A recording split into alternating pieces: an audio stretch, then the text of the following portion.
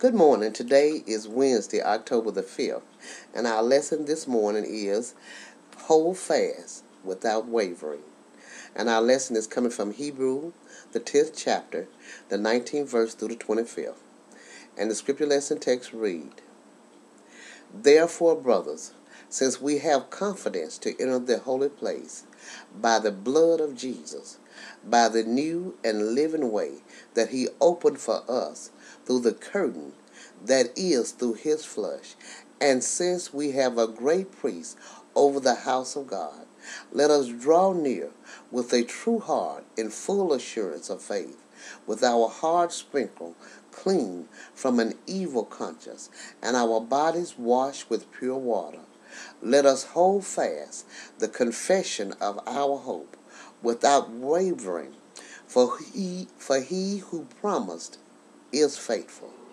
And let us consider how to stir up one another to love and good works, not neglecting to meet together as is the habit of some, but encouraging one another, and all the more as you see the day drawing near. Amen. We have a great lesson this morning. Our lesson is teaching us, first of all, it says, Therefore, brothers, since we have confidence to enter the holy place by the blood of Jesus. How do we have confidence? That we can go straight to our Lord Jesus Christ. We don't have to go through a mediator. We don't have to go through, not meaning no disrespect, no harm, but we don't have to go to the preacher. We don't have to go to the bishop. We don't have to go to nobody but Jesus Christ himself. And we can go to him and speak to him on our own behalf and ask what we need. It said, by the new and living way that he opened for us through the curtain that is through his flesh. His flesh opened up for us. Open up with the cat of nine tails that put the stripes in his body, that by his stripes we were healed.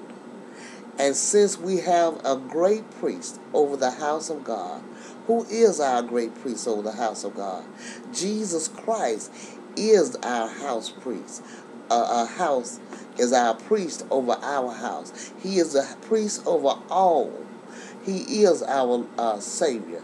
Let us draw near with a true heart in full assurance, with our hearts sprinkled clean from an evil conscience, and our bodies washed with pure water, the pure water of the blood of Jesus, that we are clean, that our sins are forgiven, and that we can go to him in prayer without any doubt or fear that we are being heard. Let us hold fast the confession of our hope without wavering. Let us not stop from the beginning, from where we started, where we were first filled with his precious Holy Ghost, and that with fire. When we were filled, we had a fire to go and to do his will, to do whatever he would have us to do.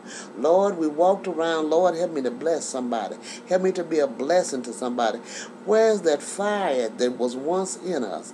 Let us seek that fire again. For he who promised is faithful.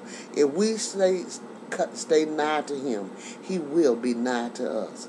It said, and let us consider how to stir up one another to love and good works. Let us think about how we can help our brother and our sister to be closer to God. How we can be a blessing to others by teaching them the Word of God, or by speaking the Word of God, or by speaking a blessing in their life. Not neglecting to meet together as is the habit of some. We forget that we are to meet together and assemble as children of God, and to go forth to do his work. It said, but encouraging one another, we must help each other in encouragement, because encouragement, many times we fall short because we are lacking encouragement. We feel that we are doing wrong, that we feel that someone is not liking what we are doing, and we go on man's opinion. instead of God's opinion, that we are to go about our Father's business. It said, and all the more as you see the day drawing nigh. As we see, as many people say, that time is getting near. There is wars and rumors of wars. There is divers places of thirst and hunger. We should make sure that we are walking in the light of the Lord and doing His will, because we don't know the day nor the hour when the Son of Man shall come. We don't know the time, so we must always work today, because tomorrow is never promised to us. I pray that you enjoy this message today, and y'all have a blessed day.